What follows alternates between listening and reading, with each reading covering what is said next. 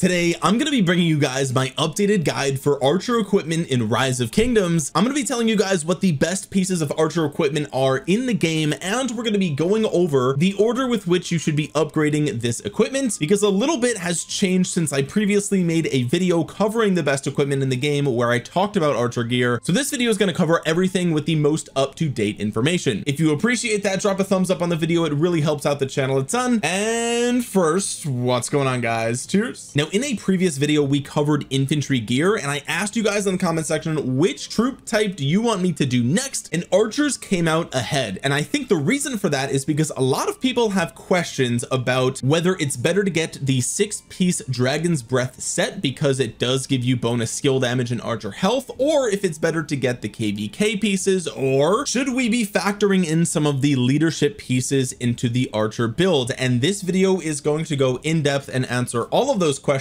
because the answer is not as clear cut as you might think. Honestly, archers feel like the most nuanced troop type in the game. There's just so much that you can do with them and tweak them for certain scenarios. Now in this video, we're mainly going to be covering open field fighting, but I'm sure you could probably use some of the information in this video to extrapolate to your rally and garrison performance. This video also took me way more time than my infantry video because I actually ran over 8,500 turns of damage calculations using the most up-to-date formulas, and we're going to cover all that later in the video. But first, we've got to start somewhere, and the most important part when it comes to starting your gear set in Rise of Kingdoms is make sure that there's at least something in each slot for your 6 primary gear slots. Okay, we'll talk about accessories later in the video, but at the start of the game, just get something in those initial slots, and this is going to be the best place to start. Now, in my previous video where we covered infantry gear, some of you asked me what program am I using to like set up the gear and have it show the different buffs and everything like that. This is just the rock battle simulator. I'm gonna have a link to it in the description below, because we're also going to talk a lot about the rock battle simulator later in the video, so make sure you stay tuned for that. But this is where you're going to start with your archer gear. The blue weapon, chest and leg pieces combined with the green helmet and the leather gloves,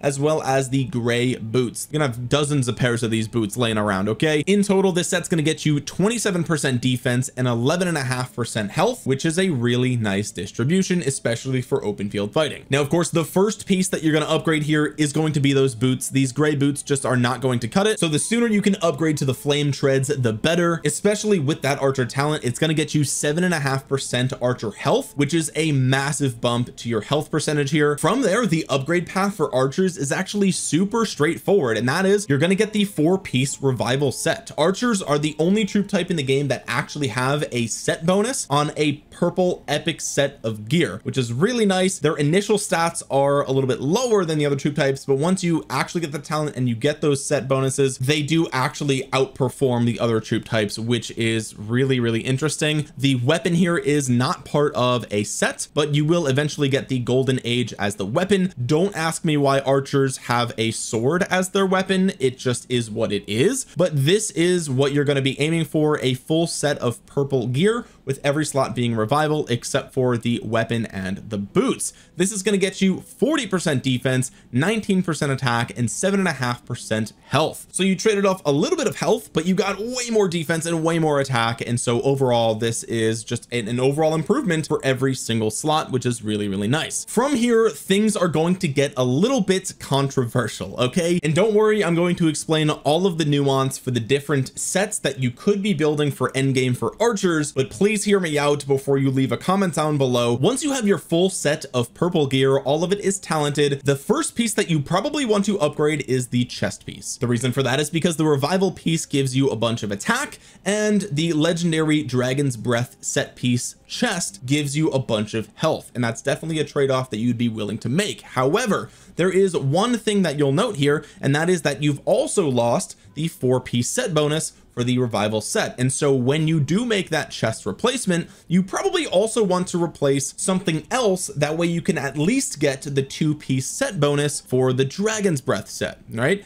And the piece that you probably want to replace, and this is definitely going to be a little bit controversial, but I promise you I will explain all of the nuance in the video, so please don't write a comment yet, but most likely you want to replace the boots with the Dragon's Breath boots. Okay, now on paper, the trade-off of 7.5% health from the flame treads with the talent to the 7.5% defense on the Dragon's Breath boots doesn't seem like a great trade-off, and that's because it's not. And as soon as you do that upgrade, it may feel like a side grade or a slight downgrade, but the truth is that as you build up your archer gear down the line with iconic upgrades and with special talents, the Dragon's Breath boots do outperform in the long run. So you're playing the long game when you're making these investments. And also you now can put an iconic crystal in the chest and the boots. Obviously the boots are the priority for the iconic crystal, and now you've got a 2-piece set bonus, which gives you 3% extra attack for your archers.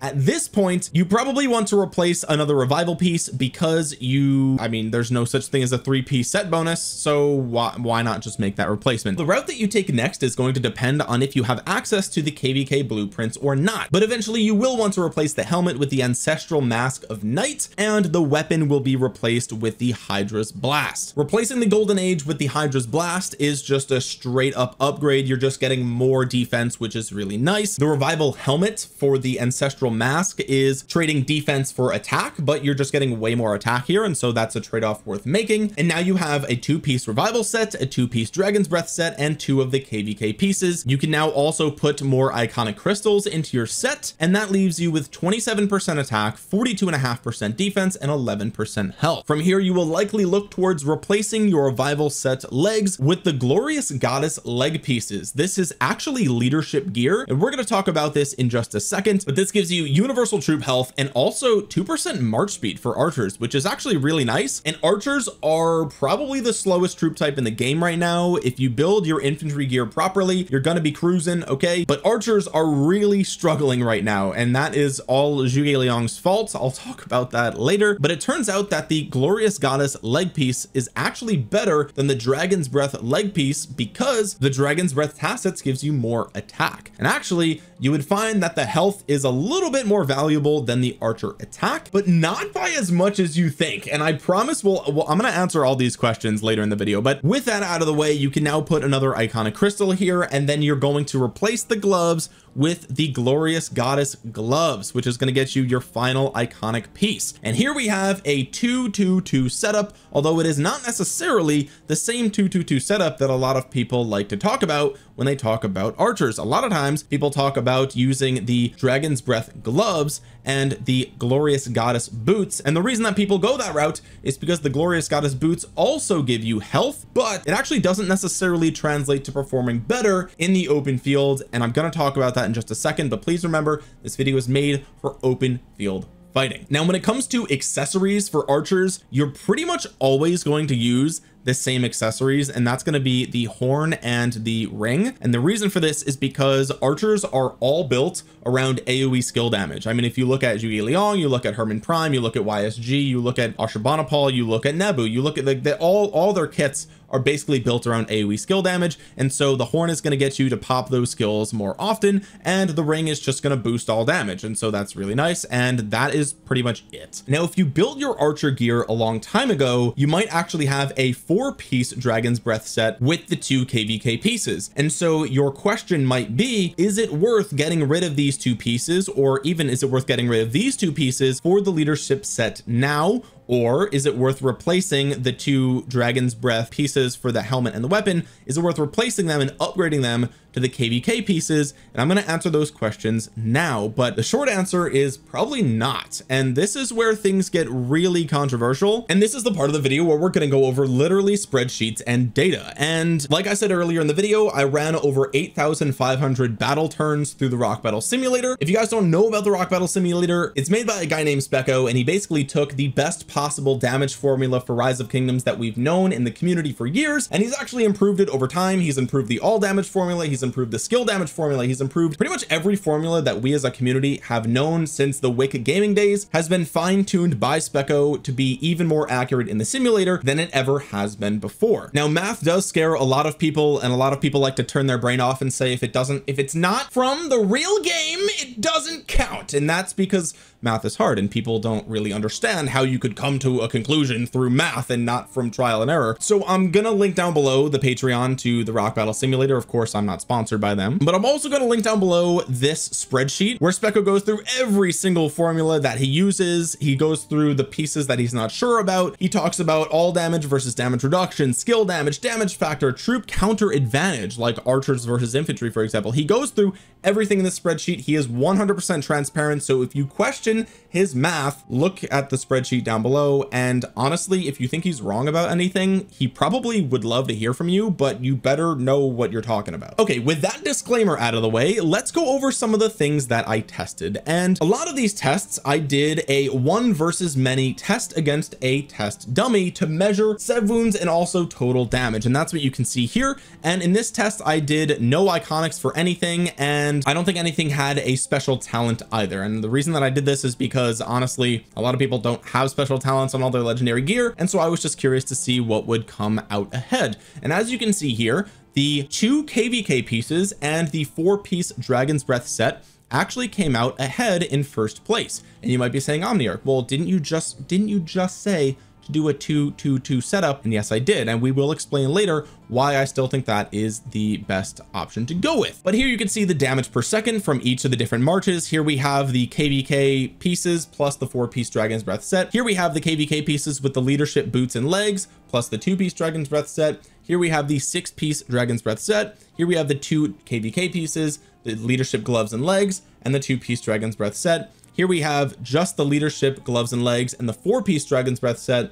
And finally, we have the leadership boots and legs and the 4-piece Dragon's Breath set. And you can see the damage per second for each of these. And again, in the simulator, what this was doing was having Zhuge Liang with Herman. That's very important, by the way, and we'll talk about that in a second. But Zhuge Liang with Herman versus a generic archer test dummy with 4 other nearby armies attacking the Zhuge Liang Herman. And that's important because that means the total damage is going to be through the roof. And the reason for that is because this implies, and the simulator calculates, AoE damage. Okay, so this is taking into account that Zhuge Liang is always hitting 5 targets and Herman Prime is always hitting 3 targets. And this is not realistic, right? This is a best case scenario. But if I did a 1v1 test, the comments would be filled with people saying, well, you're not taking into account the AoE damage from Zhuge Liang. Basically, I'm not going to win either way. Someone's going to be mad on the comments regardless. Someone's gonna be like, well, you tested it with AoE and that's just, you're not always going to hit 5 targets. And this is why spreadsheets and math videos are like really, a lot of people appreciate them, but also like those room temperature IQ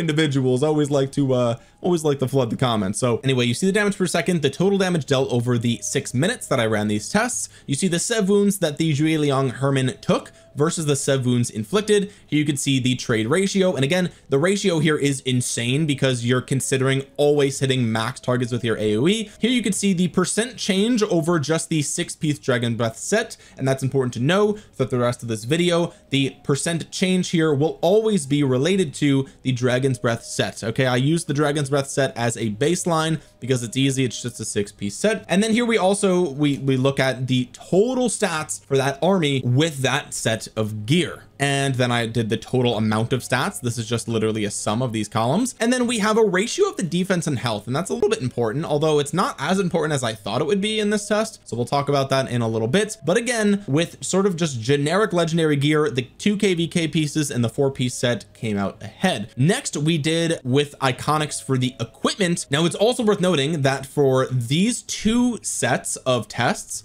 the no equipment iconic tests and this next set we're going to go over, I used the ring and horn, and that's important, but we'll talk about that in a second. So just know that I use the ring and horn here because that's usually what people use, and I wanted it to be as accurate as possible. But for the final 2 tests, I did actually have to remove them, as you can see here, because they were just throwing off the results way too much, and I'll explain that in a moment. But for the second test results, we did with iconics and talents on everything except for the ring and horn, and that brought us to obviously more DPS pretty much across the board, less sev wounds taken, more sev wounds inflicted, as you'd expect, because we literally just have more stats. And the purpose of this test was to see, does anything change when you inflate the stats even more, meaning more attack and a bigger disparity between defense and health. And the results definitely did change, but the outcome of the #1 spot did not. The 2 KVK pieces and the 4-piece Dragon's Breath set did come out ahead, about 3.6% better than the 6-piece set here, which came in 5th place out of 6, which is not great. Although it is worth noting that the leadership boots and legs with the 4-piece Dragon's Breath set didn't really perform like better at all, honestly. Like this is pretty much even. That's why I put it in blue, because it's almost the same there. You'll see that you took a lot less sev wounds, but you dealt a lot less sev wounds, so that's why the ratio was off. But it's clear to see that using the 2 kvk pieces at least definitely improves your march. You can see that here as well, so kind of a no-brainer there. Next, I really want to hone in on these final 2 tests here. We did a no accessories test with full kvk tech and full talents on all pieces, also full iconics on all pieces. And then we did a 1v1 test, also no accessory, full talents, full tech, full iconic, all that stuff. Looking at the 1v5, again, this is a best case scenario. You're hitting all your targets with AoE forever. This shows that the kvk pieces and the 4-piece Dragon's Breath set does win again with the best trade ratio. Now, again, I don't know if I made this clear so far, but I'm ranking this based on your trade ratio. Okay, not DPS, not damage dealt, not sev wounds taken versus inflicted. It's literally the ratio, the trade. Okay, that's what most people care about, the best trade possible. Okay, and here we can see the kvk pieces with the 4-piece Dragon's Breath set wins again. Second place was the 6-piece Dragon's Breath set. And so at this point I was curious, right? And that's why I did the 1v1 testing, because I was like, well, wait a minute, why does the 2 kvk pieces with the Dragon's Breath set, why does that keep winning? And I'll answer that question in a minute, especially because I literally just told you not to do that, although I'll also explain why it doesn't really matter that much in a minute.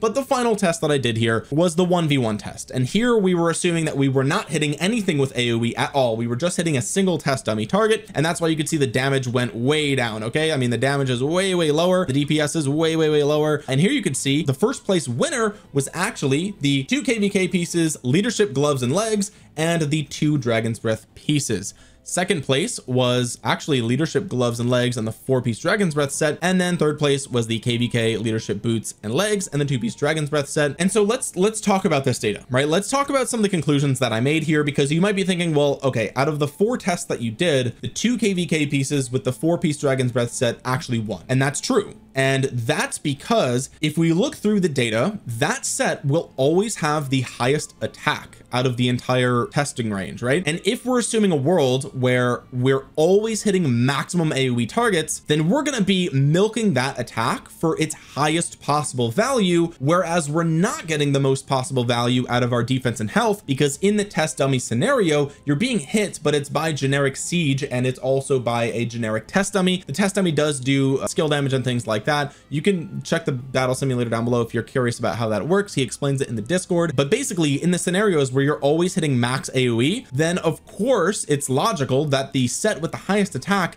is probably just going to be dealing so much more damage that it's always going to skew the ratio in favor of that set. And so that's why I wanted to do the test with just the 1v1, so we can draw some conclusions about what the actual ratio from attack, defense, and health are, and the implications that they have in the actual battles in the real world, and what we can take away from that. Okay, and that's why ironically the 1v1 test was probably the most valuable test that I did here, even though it's kind of the least probable scenario. Like, you're never going to 1v1 out in the real world, right? But it does tell you the best relationship between the different stats. Okay, so let's go over the conclusions that we found through this testing. And in first place, I put the 2 kvk pieces with the leadership gloves and legs and the 2-piece Dragon's Breath set. That would be the boots and the chest. And the reason that I did this is because, as you can see here, this set has the best balance of offensive and defensive stats. It does have less health than the commonly referred to leadership boots and legs. As you can see here, that actually has 8% more health, but you have to look at what the trade-off is. And the trade-off is, you know, look, the leadership boots and legs have 10% more attack and they have 8% more health, but the gloves and legs combo has 18% more defense. So the outcome of that change in stat distribution is going to be, well, the set with the leadership boots and legs is actually going to deal more damage. You'll see here that the DPS is actually higher from the leadership boots and legs set, but you're actually going to take more sev wounds. And again, this might not be intuitive, because again, you're looking and you're saying, well, you actually have more health here, you have more attack here, so you're going to be reducing the enemy's troops faster with your skill shots and everything like that. But the difference really is 18% defense is more tanky than 8% health. It really is just that simple. I would rather have 18% defense than 8% health. It just, that's what it comes down to, and the data supports that. You will be more tanky with the leadership gloves and legs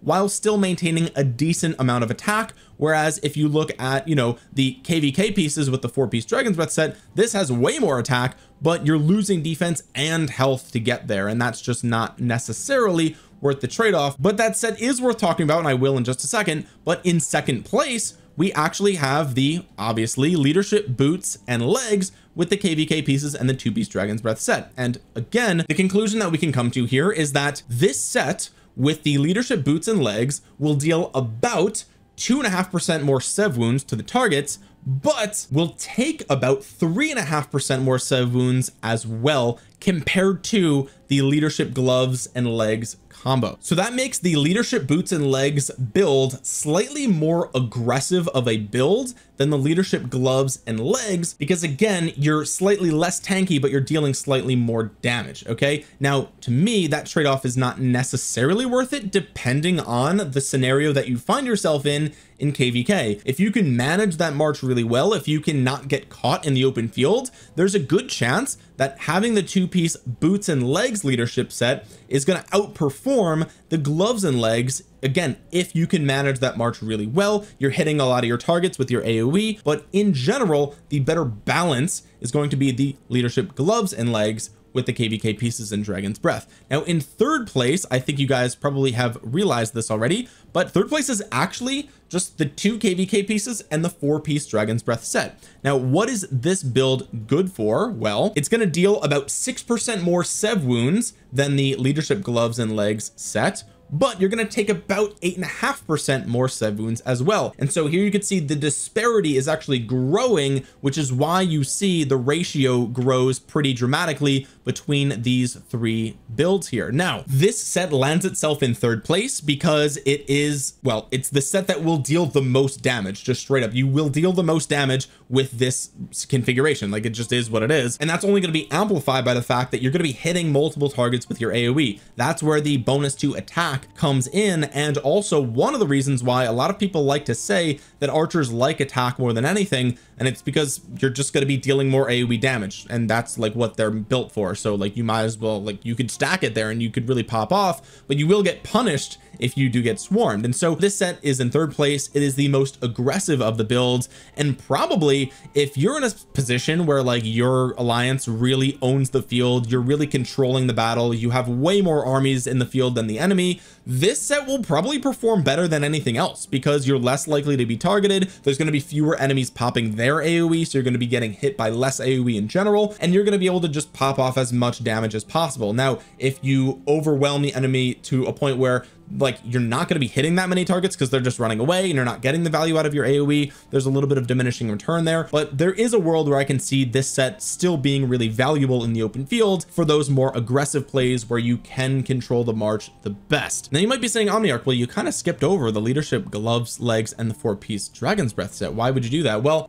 I'm not saying that this set is bad here, but it's kind of like, if you're going to go for this, you might as well just go for this one here, right? It's just literally a better version of that set. And in all the other tests that we did, the KVK pieces outperformed in general, right? So just as a rule of thumb, I feel like it just makes the most sense to include the 2 KVK pieces in your build for archers. Okay, so now that I've sort of talked about the 3 best end game sets for archers, and I've ranked them first, second, and third, and we've given the different scenarios that you would prefer to use all 3 of them, let's go over a couple of more nuances when it comes to the testing that we've done in this video. The first thing is that all of this testing was done with Zhuge Hermann, because that is currently the single best archer march in the game. And if you're watching this, that's probably the archer pair that you're either using right now or will be using once you get your hands on it, because it's just the best performing one.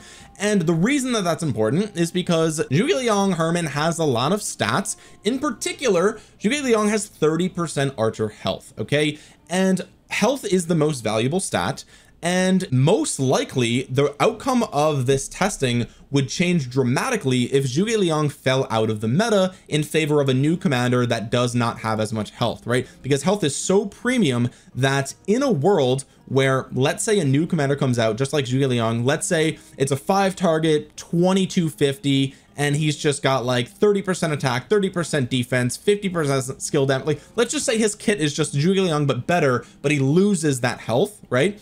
in that world, I can see a world where the 2-piece leadership set of boots and legs would actually then become the best in slot set for archers, because that health is so premium, and because those two different leadership sets that we talked about, either the legs and gloves or legs and boots, they performed so close that I think losing 30% health on the commander would shift the result in favor of the boots and legs. So if you want to, you know, future proof your account and think like, well, maybe in the future we won't use a commander with 30% health, well then maybe you go for the boots and legs because it performs almost as good anyway. And this is why there's so much nuance to archers, right? In order to actually understand the best set, you have to know what commanders you're using, right? And that comes down to like the best armaments and everything in the game, but especially it's true for archers. And so if you ask somebody what the best archer set in the game is and they don't immediately say what commanders are you using, they're probably not giving you the complete picture. So just keep that in mind. Now here's where things get even more interesting, okay?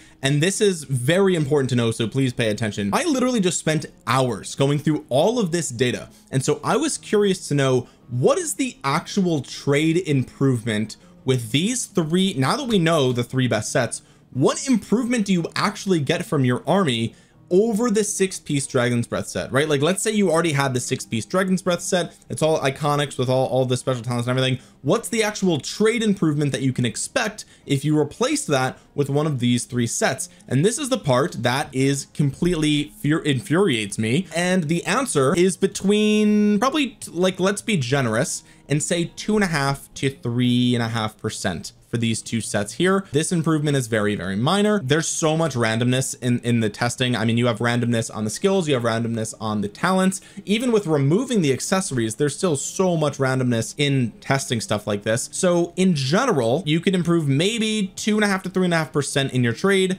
by swapping to one of these different builds, which not that much, you guys, not that much. Okay, I also did the math for an improvement. Like, let's say you already had the KVK pieces with the 4-piece Dragon's Breath set. The improvement of changing that to one of these 2 would be between 1.7 and 2.7%, somewhere in that range. So yeah, there's so much debate about what the actual best archer set is, and at the end of the day, what everyone is arguing about and what everyone is theory crafting about and testing is literally going to come down to maybe a 2% improvement, 3%, 3.5% at best. And that matters a lot when you're talking about like the end game, like late game 1960. Like, if you are like the best players in the entire game, then yes, 3.5% could be a huge advantage, right? But if you're a free-to-play player, if you are just a regular open field fighter, all this discussion, all this nuance, all these different things, like the trade-off here is so actually minor in the grand scheme of things. Like, if you already have a legendary set of gear, putting a ring and horn on it is going to be far more impactful than changing pieces to like some leadership and some KVK. Like, this is a mega micro optimization for the late game. So if anyone ever tells you that, oh well, you need to have 2 leadership pieces because it's so much better, it's like, no, it's actually slightly better. It is slightly better. It is technically best in slot, but we are literally talking about like a 2% improvement here. We are like well within the range of like RNG rounding errors. Okay, like we are super splitting hairs at this point. And so the conclusion that I want to leave you with here is that if you already built a 6-piece Dragon's Breath set, yes, it is not the best in slot, but it's maybe 3% away. Okay, 3.5%. If you already have the 2 KVK pieces and a 4-piece Dragon's Breath set, you're about 1.5 to 2.5% away from best in slot. So yes, could you make an improvement? Yes, there is an improvement to be made here, but I'm not going to sit here and tell you that it will change your life. Okay, it will not change your life. This is a mega micro optimization, and I want to make that very, very clear. So should you, if you already have archer gear, scrap some of it for The leadership pieces, probably not. Okay, unless you're like a giga kraken, like unless you're Baba, okay, that is not a trade-off that I would make. More than likely what you would look to do is start to build out a second archer set, and with this knowledge you would then say, okay, well, I'm going to build the glorious goddess legs, and then you can decide, do you want to go for the boots or do you want to go for the gloves? Technically speaking, the gloves are the more balanced option and will probably give you the best trades on average. Okay, but in some scenarios the boots will probably perform better because you are going to deal a little bit more damage, and so in scenarios where you're not being hit as much, you're going to outperform with the legs and boots for leadership. So with all of that out of the way, we can finally look at our end game set,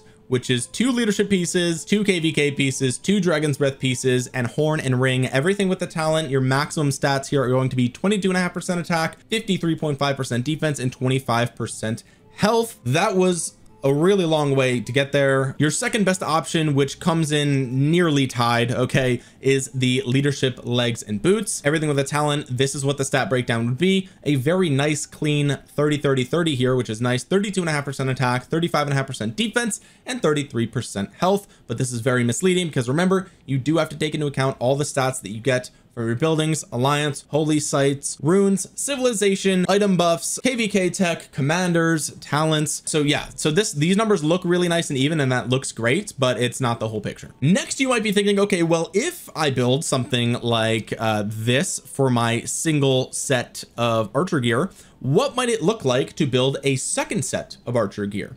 And to that I say, most likely it would probably be easiest and safest to just go for a 6-piece dragon's breath set. And the reason for this is because you're going to need a lot of kvk blueprints to get the special talent on the helmet and the weapon, and also to get iconic 5 on the helmet and the weapon. So in a world where you might want to progress through the iconic system on both sets simultaneously, then you might not want to have competing blueprints between your first archer set and your second archer set. And in that world, that leads you to the 2 dragon's breath pieces for the weapon and the helmet. Now, it's also worth noting that if on your first archer set you did the 2 kvk pieces with the leadership legs and boots and the dragon's breath chest and gloves, then your second set could look something like this, where you actually would have no overlapping pieces at all. You would still have a 2-piece dragon's breath set. You would have basically the crystal key pieces here, where you still actually get a lot of health from the Milky Way. It's 12% health here, and the Ian's Choice. Yeah, Ian's Choice also gives you attack,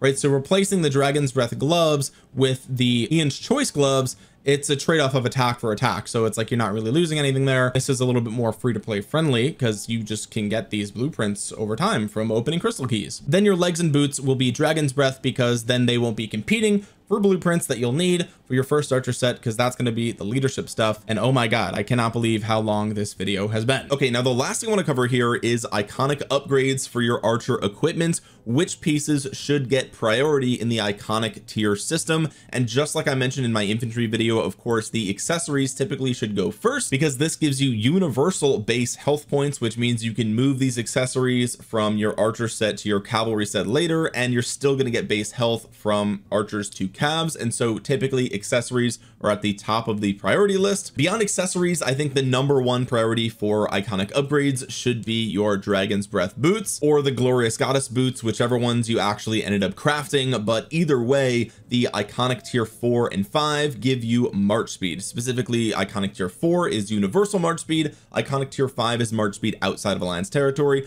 for both of these pieces. And archers are notoriously slow right now, so #1 priority is the boots. After that would be the kvk pieces, the Hydra's blast, and also the ancestral mask, because every upgrade to these kvk pieces is going to provide you more value than non-kvk pieces. Now, it does cost more materials to do them, but each upgrade will make your army just slightly better than an upgrade in another slot. Just like with infantry, the iconic tiers for the chest piece become much less useful after iconic tier 3, unless you're a mega whale who does like to swarm down rallies and garrisons, or you are a rally garrison lead yourself, in which case this is probably a really good investment. But really, the chest for most open field fighters doesn't have to go past iconic tier 3, so you can kind of put this on the back burner, which means your legs and your gloves would be next after the kvk pieces. Anyway guys, if you made it all the way to the end of this video, I hope you'll drop a thumbs up on it. It would really help out the channel a ton. Like I said, I literally probably did like 3 hours worth of data collection or 4 hours worth of data collection for this video, so it would really mean a lot if you dropped a thumbs up and subscribe to the channel while you're down there, click the bell to be notified the next time I upload a Rise of Kingdoms video, and comment down below your thoughts on the conclusions that we made in this video. I'm sure lots of you have questions, you have concerns, you already built the leadership boots. Do you need to switch to the leadership blood? The answer is probably not. Okay, hopefully you learned from the end portion of the video that the differences in these different sets is so minuscule that it's like, if you've already made a choice, you're fine. Just there's probably better things to be working on, so don't worry too much about it. We're splitting hairs at this point, guys. With that being said, thank you guys so much for watching. This has been Omniarch. I will talk to you guys again soon. Peace.